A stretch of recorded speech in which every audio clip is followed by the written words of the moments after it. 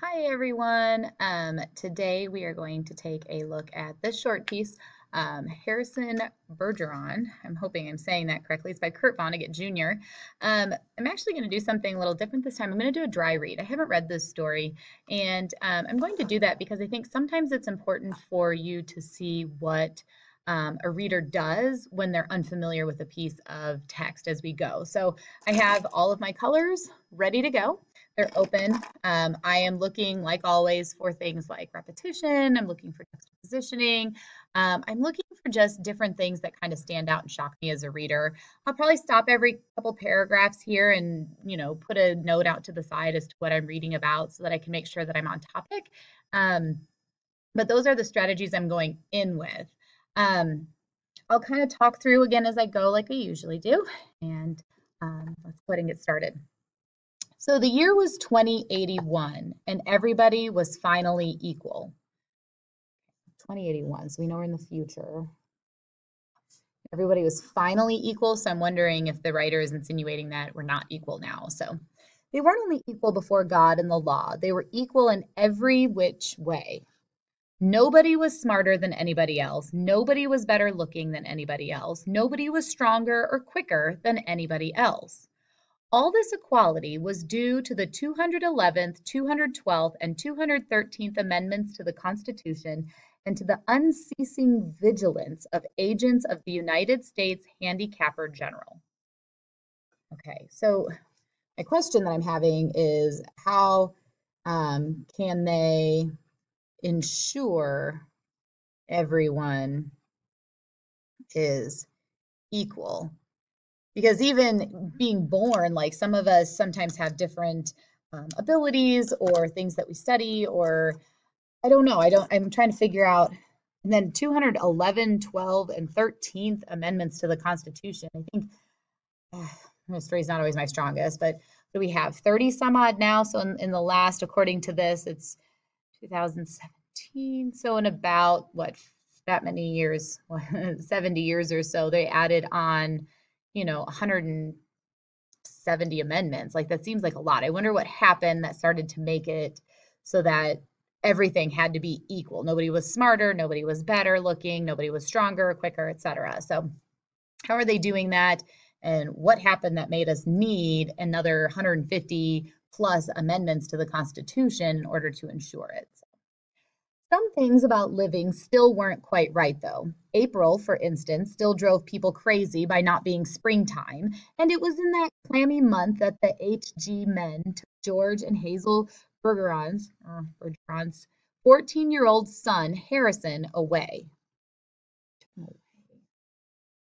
Why? And I love that they bring in the month of April because April is kind of one of those months that it's like, too cold, not cold enough, it's raining. So I can see that. It's kind of funny. And HG, I'm assuming, has to do with this United States Handicap General.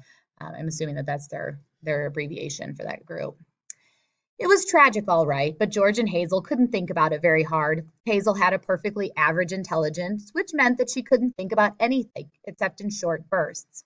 And George, while his intelligence was way above normal, had a little mental handicap radio in his ear. He was required by law to wear it at all times. What? He had a mental handicap radio in his ear. He was required to wear it at all times. It was tuned in to a government transmitter. Every 20 seconds or so, the transmitter would send out some sharp noise to keep people like George from taking unfair advantage of their brains. So already as a reader, I'm starting to get into this idea, probably dystopian. I'm kind of like, this is making me wonder, like, are we thinking like how far is too far? Like as far as like control, like, we want everyone to be equal, but where is that line? And this, of course, is an extreme example of how they're interpreting that idea of, equality. So George and Hazel were watching television. There were tears on Hazel's cheeks, but she had forgotten for the moment what they were about. That's sad. On the television screen were ballerinas. A buzzer sounded in George's head. His thoughts fled in panic like bandits from a burglar alarm. Sad that it's happening, but what a great simile. See how it has the word like there? That means that it's a simile because it's saying that his panic is leaving him as fast as burglars leave when they hear, or bandits leave when they hear a burglar alarm. That was a real pretty dance, that dance they just did, said Hazel. Huh? Said George. That dance. It was nice, said Hazel. So it's like their son was just taken away, son taken, and they're just talking about a dance. Maybe that's just showing just how much whatever's happening is either normal or is now being controlled, that they don't have anything to go with it. Their kid was just taken, and yet, huh. Yep, said George. He tried to think a little about the ballerinas. They weren't really very good. No better than anybody else would have been anyway, because everyone's equal. They were burdened with sash weights and bags of birdshot, and their faces were masked so that no one, seeing a free and graceful gesture or a pretty face, would feel like something the cat drug in. George was toying with the vague notion that maybe dancers shouldn't be handicapped, but he didn't get very far in it before another noise in his ear radio scattered his thoughts. So as soon as they start to get the idea that they're thinking for themselves and it's okay for some to be better at things than others, this radio sound goes off. So I wonder if it's controlled, or like earlier it said something about every 20 seconds. I wonder if it like every 20 seconds it happens, or kind of where this is going with that.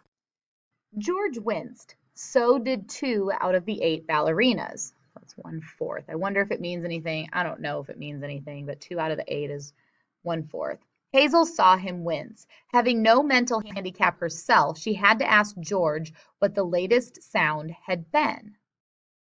Okay, so he's given a mental handicap because his intelligence is above average, but since hers is average, she doesn't get the mental handicap. So they're not worried about someone with average intelligence because, well, that's what they want everyone to have, is average intelligence. So, sounded like somebody hitting a milk bottle with a ball-peen hammer, said George.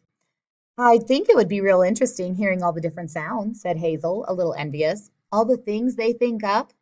Said George. I think not. Only if I was a handicapper general. You know what I would do, said Hazel. Hazel, as a matter of fact, bore a strong resemblance to the handicapper general, a woman named Diana Moon Glampers. If I was Diana Moon Glampers, said Hazel, I'd have chimes on Sunday, just chimes, kind of in honor of religion. I could think if it was just chimes, said George. That's a cool. So, like, is it Hazel's intelligence, or is it just the fact that, so the sounds are super annoying.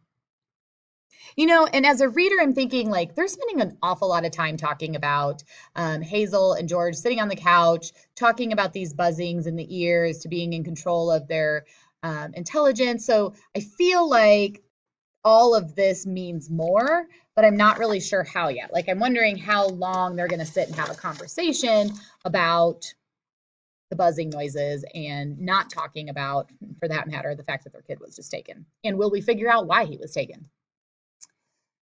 Well, maybe make him real loud, said Hazel. I think I'd make a good handicapper general. Good as anyone else, said George. Who knows better than I do what normal is, said Hazel, because she's normal.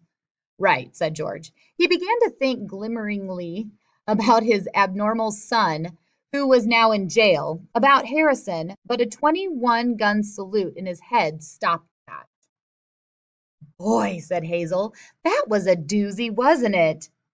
So he must have reacted. He must have jumped. I wonder if she says that every time something happens, because that would be, I think, hard to be married to someone for a really long time who calls attention to it every time it happens.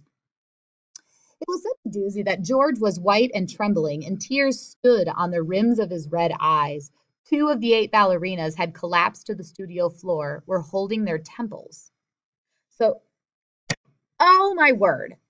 So 2 out of the 8 ballerinas, I can't spell ballerinas apparently, Ballerin. ballerinas have the ear thing too.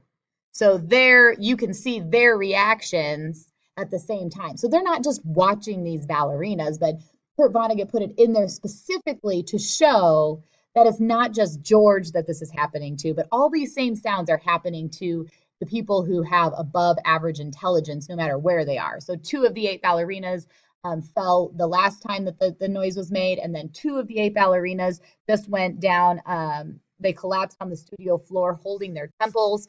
So that is making me think that 2 of the 8 ballerinas are there, and so it's showing that everybody has this thing. Okay, grab another color to sort out here. All of a sudden, you look so tired, said Hazel. Why don't you stretch out on the sofa so as you can rest your handicap bag on the pillows, Honey Bunch? She was referring to the 47 pounds of birdshot in a canvas bag, which was padlocked around George's neck. Go on and rest the bag for a little while, she said. I don't care if you're not equal to me for a while. So if he's having to carry around a birdshot bag, like, is this about weight? Like, is this to an equalizer for weight? Like, the birdshot makes someone who is, below the average weight of society, makes them equal now to that. So that's what I'm thinking. George weighed the bag with his hands. I don't mind it, he said. I don't notice it anymore. It's just a part of me. You've been so tired lately, kind of worn out, said Hazel. If there was just some way that we could make a little hole in the bottom of that bag and just take out a few of them lead balls, just a few. 2 years in prison and $2,000 fine for every ball I took out, said George. I don't call that a bargain. Ooh, this is that harsh consequence, really. Okay, just for removing, If you could just take a few out when you came home from work, said Hazel. I mean, you don't compete with anybody around here. You just sit around. If I tried to get away with it, said George, then other people'd get away with it, and pretty soon we'd be right back in the dark ages again, with everybody competing against everybody else. You wouldn't like that, would you? Dark ages again. I wonder if they're referring to like now, because we're competitive by nature, and I wonder, we're in 2080, 2081, and so maybe we're the dark ages right now. And that's why they've had so many amendments, is because they had to come out of it. I'd hate it, said Hazel. There you are, said George. The minute people start cheating on laws, what do you think happens to society? If Hazel hadn't been able to come up with an answer to this question, George couldn't have supplied one. A siren was going off in his head. So, he really can't think too deeply about much. So, I mean, is it good to have society of non-thinkers, really? We all just kind of go around, floating through this fog of, oh, as soon as I have a thought, there it goes. And, is that kind of what, you think about technology today? The email beeps or a text message goes off, and it's like before we can actually sit and really think deeply about something, we're needed for something else, or our video game is calling, or whatever it is, but something drives us away. And so is that good for our brains or not? And this reminds me of research I've read. Anyway, reckon it'd fall all apart, said Hazel. What would? Said George blankly. Society, said Hazel uncertainly. Wasn't that what you just said? Who knows, said George. The television program was suddenly interrupted for a news bulletin. It wasn't clear at first as to what the bulletin was about, since the announcer, like all announcers, had a serious speech impediment. For about half a minute, and in a state of high excitement, the announcer tried to say, "Ladies and gentlemen." He finally gave up and handed the bulletin to the ballerina to read. So the announcer, like all announcers, had a serious speech impediment. So he had difficulty saying his words or certain sounds and things like that. And so all announcers have to have a speech impediment. And so he gave it to the ballerina to read. Hopefully he didn't give it to one of those 2 who are going to hear a sound here soon and then struggle. So I will be video number 2. We'll get hopefully the last few pages, and we'll be right back.